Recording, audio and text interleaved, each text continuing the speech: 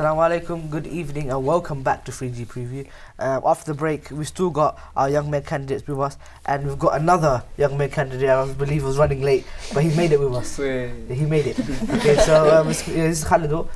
He is also another young man candidate, and I'll introduce you to him in a bit. Like I was mentioning before the break, today's show is about the young mayor elections coming up in Tower Hamlets in a few weeks' time. And I think democracy in community for young people is very important. And I think young people deserve a chance to enhance democracy. And the whole point of these guys are standing for the young mayor elections is to voice themselves and is to be a leader for young people. And I think leadership is very important. So we'll talk more about leadership, we'll talk more about what they want to do for careers and what they want to do for young people. So, but before that, let's introduce Khalido. Thank you for making it. Thank you for having me. That's fine. What is your manifestos? Well, my three main priorities are to talk about education and exam stress, one of them about safety and the other one about jobs and opportunities. Safety. So when you come to safety, you're talking more about gang violence, crime? That is one type of it, but specifically I'm talking about, you know, there's a lot of people who have addressed the concern of trying to get home late at night and feeling like they may be at risk of something happening to them. But yeah, there are many forms of violence which we're always trying to combat, and as part of, you know, the youth council and all these different schemes, we always try to find, you know, the best ways to help safeguard Tower Hamlets. Great. People watching at home, you guys can call us and ask your questions to these young men candidates. If you're thinking about voting, if you live in Tower Hamlets, you can ask them how you vote, where you go. You can ask them why they should be voted in and what makes them different from each other and why they have something different that they can offer. This show is a build-up show to our 10th anniversary blockbuster show 3G Boss, and we've got these guys on because I think these guys all deserve to be young mayors. I was speaking to them for the last half an hour and I just realised that. But we're going to talk more about your project. So tell us more about the project you're doing and how it helps young people. So Project Forte is a project that I've actually been planning since I was like in year 10, and I created it with a couple of my friends, and what it is a Saturday programme that incorporates non-traditional, non-academic subjects, so like drama and stuff that's not included in school, so like sports, cooking, enterprise, international politics, and just things like that. And what I want to do with it is have a Saturday programme where it's more theory-based and not more theory-based, less theory-based and more practical-based, and what will culminate is an accreditation or a qualification that is optional, so young people will feel like they can actually do something with their free time and like not feel like they're wasting it away, but also get more links and networking opportunities with careers and stuff like that. We'll talk more about that throughout the show, but let's take a few calls. So, Assalamu alaikum, who's on the line? Hello? Hello. Hiya. Who's on the line? Hello? Hello. Can you put your television volume a bit down so we can hear you? Oh, okay. Hello, hi. I want everyone watching to vote for Hannah. Hey! Vote Hannah! Thank you. You got any questions for the show tonight? Yeah. Who's the questions for? For both of these. By the way, it's Nisha. And I wanted to say, I want a point of view from everyone to see how what they're gonna do to take drugs off the streets in Tower Hamlets. Great. Okay, we'll ask you guys that one by a time. Okay. Let's start off with Khalido. I think he's just got here. Okay, Khalido. Okay, you said one of your priorities was crime and was to tackle that and make sure people are more safe. Drugs is a big issue in Tower Hamlets. I live in Tower Hamlets myself, and I do see people taking drugs. I can smell it in tunnels and near bus stops. So it's a big issue. So how would you try and tackle that? I think one of the problems with trying to tackle drugs is that people always highlight what's wrong with taking them and not everything else that, you know, needs to go into it. So social factors, things like, you know, how they're interacting with their family and friends, because we always try to focus on, you know, the physical damage that happens to your body. And I think by addressing drugs as a social issue as well as a physical issue, it will help us further understand. And it's sort of like when we talk about fitness and things like that, we always say, you know, something's bad for you, but we don't say how we can change the fact that it's bad for you and change you into a different lifestyle.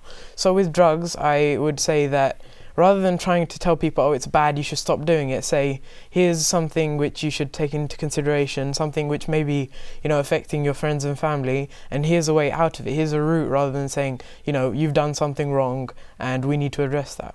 Great. Let's take another call. Caller, good evening. Welcome to 3G Preview. What's your name and what is your question?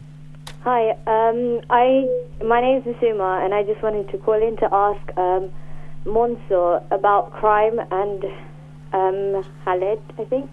I was just wanting to say, if he wanted to tackle crime, the government can't even tackle crime right now. How is he going to help this? Like, it's such a hard problem right now. I'm not sure how they would, like, we as young people would want to tackle this. And I wanted to say that, Zohor, I think you're doing really well in this campaign. Keep going. Stay strong. Okay, we know whose support that is now. You're very spontaneous and you're very, you know, subnormal, but we realise whose support you are. Okay, come on, can answer that question? You said about tackling crime. The fact, what I believe that should happen is we should be like making sure we should be not encouraging it. That we should be discouraging crime as a factor of what we should be doing. So tackling it is probably a bit too big of a word to a harsher word to be using. So we should be discouraging it more than actually just like trying to attack it at its core. The caller said, if the government, people who are in charge of the country itself, can't tackle the issue, they're still suffering. You know, the government ministers for crime, they can't tackle it. You know, MPs can't tackle it. They think it's such a big issue. How, as young people, would you think you can do it? I understand all you'll be doing is influencing, and you guys will work hard to stop it. But how, being young people, would you actually make a difference? Well, young people are obviously stereotyped to be doing crime, and that's why I believe that we should be making sure that we aren't being known for doing crime. So what we should be doing is making sure that we should be coming off as better individuals, and if we are the ones who are being seen to do crime, then we should be showing that we're not doing it, and we should be spreading the fact, because we should be spreading in our community that why we shouldn't be doing crime and how to influence better factors. I think it's different when it's, I mean, one of my topics is health, and I think it's different when it's peer-to-peer speaking about crime rather than someone you cannot really, like someone, a young person from Tower Hamlets can't relate to, such as a minister. So when it's peer-to-peer telling you like crimes are wrong and having more influence and speaking to you, it's completely different. Great. We've got another caller on the line. Wow, we're very busy tonight. Okay, caller, welcome to 3G Preview. What's your name and what is your question tonight? Assalamualaikum. Walaikum salam. What's your name? My name is Mahdi. I'm the current young mayor. First of all, I'd just like to say good luck to all the candidates. Personally, I know what everyone's going through at the moment. You know, it's a really exciting period. I remember. You know, whoever wins, I just want to say that they'll have a great experience. You know, of course, there's ups and downs, you know, of being young mayor, but, you know, it's fantastic for whoever wins.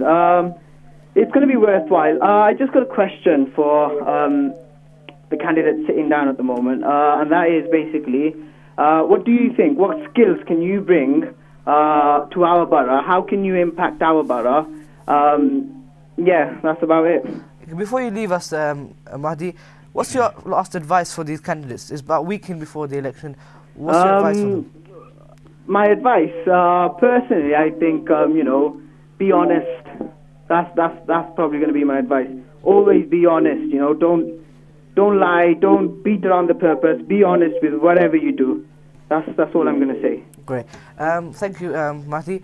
Many of you know Mahdi was on our show a few months ago, and I think he's done a great job as young mayor in Tower Hamlets. I'm a great supporter of his, and I wish him all the best. So let's go back to the drugs question. Okay, before we go into Mahdi's question. How will you tackle drugs if you became young mayor? So drugs is a very big problem, and I think the way to go about it is to tackle it from the root. So we have to look at why people turn to drugs and what, like, you know, what the root problem is. So I think if you give young people opportunities and things to do in their free time and like a pathway to a different kind of lifestyle, I think that's a key way to tackle drugs, and it's more self-sustaining as well, rather than like just cutting them off and just arresting them. That's not the way forward. Yeah. Great. Hannah, what skills, he was talking about skills. What skills do you think you have to be young mayor and, you know, be the figurehead of young people in a borough that's economically one of the poorest and economically one of the most vulnerable? Like he said, you have to be yourself. So I don't want to come across as someone serious, because that is not me. If you just watch my YouTube video, you can see what I'm really like. I'm more of a joke person, but I will get the things done. I'm part of the youth council. I've done many projects in my school, helping out different year groups, targeting different year groups. Do you think you're a leader? I think I'm a leader. Yeah, we saw your YouTube video. You mentioned Channel S. Now you're actually on Channel S. Yeah. How do you think you become? What skills do you have to become young mayor? Well, the reason I started becoming a leader was I used to play sports when I was younger, and mainly rugby. And I had the chance to become a captain at that stage, and I took the opportunity. And from then, my teacher started asking me, you know, would you like to be student leader, things like that.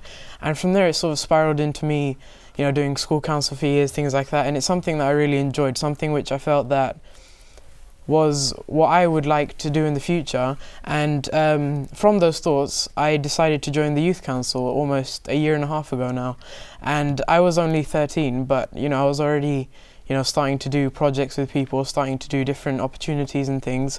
I also took part in the Youth Opportunity Fund, so offering up to £3,500 to youth groups and people in the borough.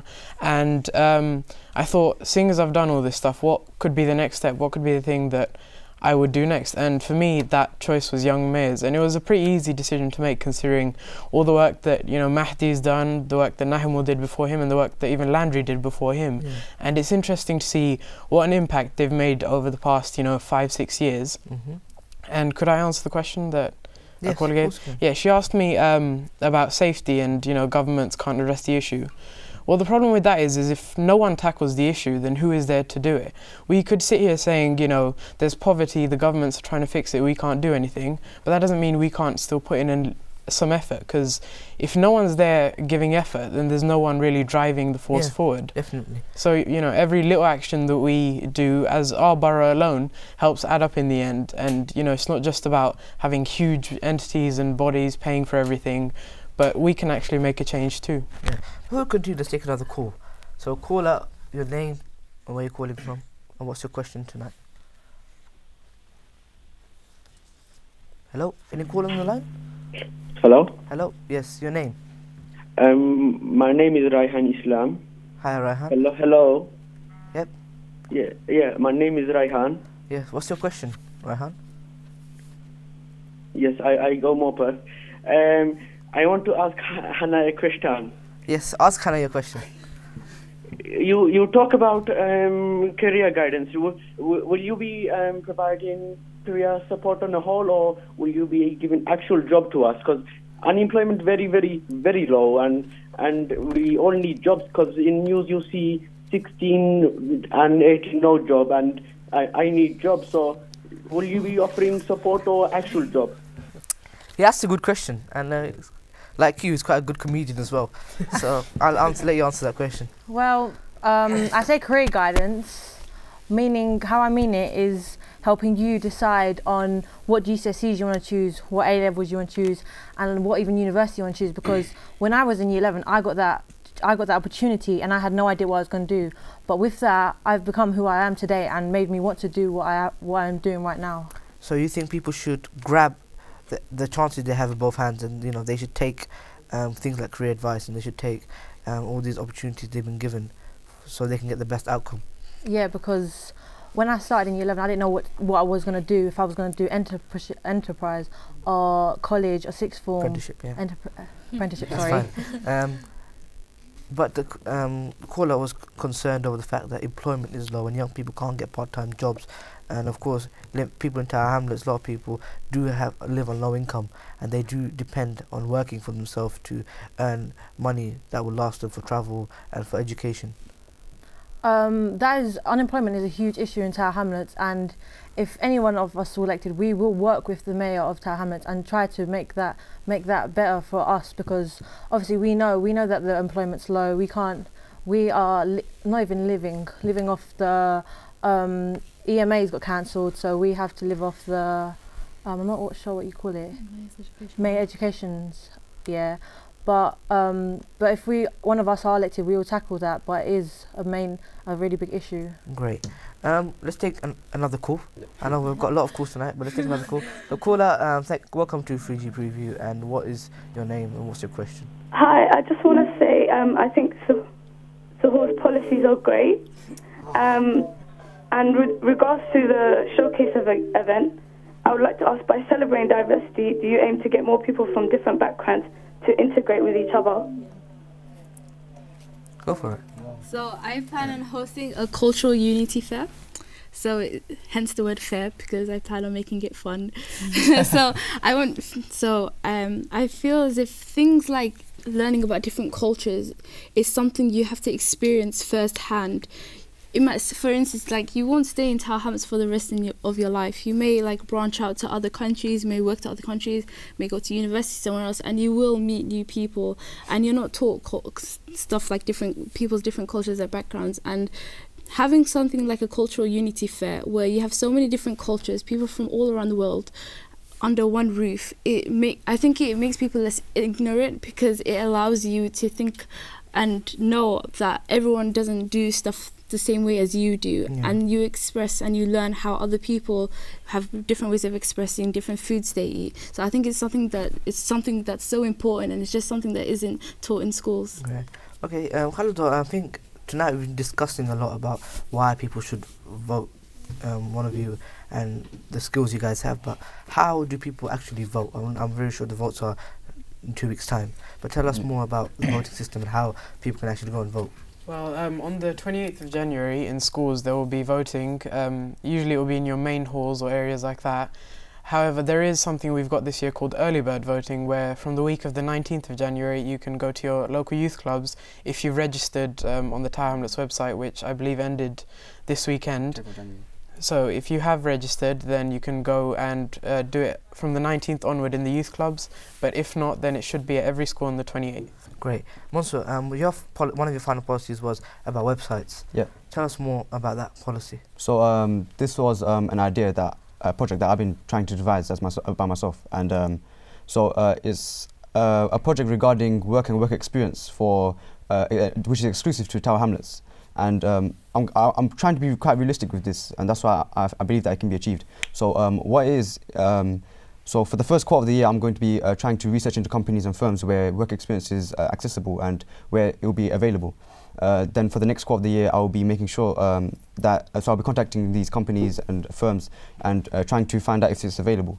And then for the third quarter of the year, I'll be creating the website, putting it all together, making sure that everything is done. And then for the last quarter of the year, that's when, so I know during October time, that's when most work experience placements happen. So that's when I'll be showcasing assemblies, the website itself, because I believe that young people should be able to explore their options. So why shouldn't they? Great. Unfortunately, we're reaching the end of the show. So we'll start from Khalidwa, and we guys, if only we had a bit more time to talk about it. It's a great show. But we'll start from Khalidwa. You guys briefly sum up why people should vote you and what you guys have to be young mayor. Obviously, as I've said before, I want to focus on 3 issues, which are some of the biggest issues that I've heard of in Tower Hamlets. And the reason I say you should vote for me is because, I've had so much experience doing things like this, and the next 2 years mean a lot to me in terms of, how my future is going to go. I'll obviously still be a part of the youth council, but I'd love to become the young mayor for the people, and I'm not going to make promises like I can hand out, free lunch passes to everyone in Tower Hamlets, or, things that are out of my reach. But what I say is I try to be realistic. Even with the 3 things that I've proposed, they're things which I believe that I could do in the next 2 years. And I've spent, the past year trying to plan on, what I'm going to do for the next 3 years, because I'm only 15, obviously still young, and so I've got a lot of time to go and a lot of things to, venture into. Your final words on why you should be voted in. Why you should vote for me. If you've watched from the start, you've heard my manifesto. What I want to do is to offer more career guidance to young people, is to more education support for you young people, and recognise hardworking young people like yourself. I could write a list of why you should vote for me, but it's sure you as the youth have to decide on who's the right candidate, who should you vote for, what is the best for you as the youth and the community. So yeah, I'm Deng Yan, and I think that I have got what it takes. You said that. But I think I've got what it takes to be young mayor because I've got a good work ethic, and my manifesto is kind of like a development of things that are already happening. And you can't, obviously, in a 2-year term, you can't do anything radical. So I think a development of what's already in place is the way to go forward. And I can't tell you everything now. So if you want to find out more about me, my Instagram is Deng Yan YM. Great. My name's Zuhur. I mean, you should vote for me because my manifesto points are so unique. They are different, and if the fact that my manifesto points are different, I can bring a difference. I mean, mental health. I think I'm the only candidate actually working on that. Something so important to young people today, such as stress, depression, social anxiety. It's just so many things. I mean, and my points are unique. So, as young people, if you want more, vote Zuhur. Thank you. Also, your final why you should be voted in. My name's Monso, and yeah, so I'm just gonna be I'm gonna be real with the people. I just want to make sure that what happens to the what happens for the borough is the best for the borough. And which camera am I looking at? So yeah, so this is your vote. I am your hope. I have everything that you need. So don't even think, just believe. Don't just listen to your mind, listen to your heart. So just vote for me. The name is Monso Ali. Wow. It's not Muhammad Ali, it's Monso Ali, yeah? Great. Okay guys, thank you for coming on the show tonight. I really appreciate it. I think whoever gets in, I think it's an asset for Tower Hamlets. You guys are all great. If I could vote, you know what, I have to tick all the boxes because the fact is that I've listened to all your manifestos and they're all great. And unfortunately, Khaled couldn't make it a bit earlier, so we couldn't listen to him properly about what he wants to do. But before we go, you guys can all give yourself shout outs on your Instagram or Facebook. Let's start with Khaled. Instagram is ym_Khalidur, and the same on Twitter except with capital YM. My Instagram and Twitter are vote Hannah Hind, Hannah Hind HINDE, so it's Hannah Hindi. And I have a YouTube video I made out personally for you, the young people. It's at Vote Hannah Hind 2015. Yeah, my Instagram and my Twitter is Deng Yan YM, and my YouTube video is just my name, Deng Yan San, and my name is DENGYANSAN. My Instagram and Twitter is Zuhur Young Mayor, like Zuhur, the prayer time, but it's ZUHUR. I'm not named after a prayer time, so yeah, at Zuhur Young Mayor. What's up? Mine is my Instagram and Twitter is Vote Monso Ali, and soon my Facebook account will be page will be up there, and yeah, and hopefully my YouTube video should be out soon, so look out for that, guys. Great. Before we go, why don't we just take a quick selfie on there? You guys were talking about that before, so let's do it. Should I get my Snapchat as well? If you want, let's go for it. Go on. You guys gotta get it. Oh crap, still can't get you guys in. Oh, you've been that side. You're right. Yeah. Okay, like I was saying, guys, this is you right now. we had a great time on the show tonight, and I wish you guys all very well in your elections. And I think the fact that you guys are working together collaboratively, and you guys are not trying to see the demise of each other, and you guys are not like it's a good way of competitive spirit. And I think this is not being done properly in the actual election nationally. And you see on the news, you see how the way they quabble and how the way they debate, and it's not giving a positive light upon young people. And the fact that people like you are actually doing that, it's great to see. So thanks for coming on the show tonight. Thank you for the viewers watching at home. Thank you for everyone that called in. Unfortunately, we didn't get around to Twitter today and reading our tweets because we are so busy with calls. Yeah, but thank you for watching at home. I hope you guys enjoyed it. We will be back on 3G Preview in 2 weeks' time with a new guest, so do tune in then. For more updates about 3G Boss or 3G Preview, follow us on Twitter at the 3G Boss. Until then, thank you very much and good night.